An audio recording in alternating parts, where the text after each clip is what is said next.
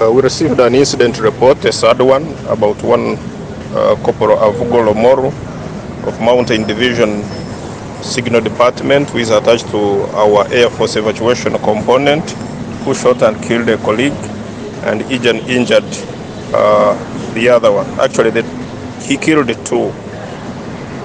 We are not able to disclose their names before we inform the next of kin and the family, but the hunt for this errant soldier is on to make sure that he faces courts of law and answers for his crime. We condemn the act of the soldier in whatever circumstances. UPDF has clear and well-defined mechanisms of handling internal grievances, and the killer soldier should have followed them to make sure that if he had any misunderstandings with his colleagues, they are ironed out through our systems.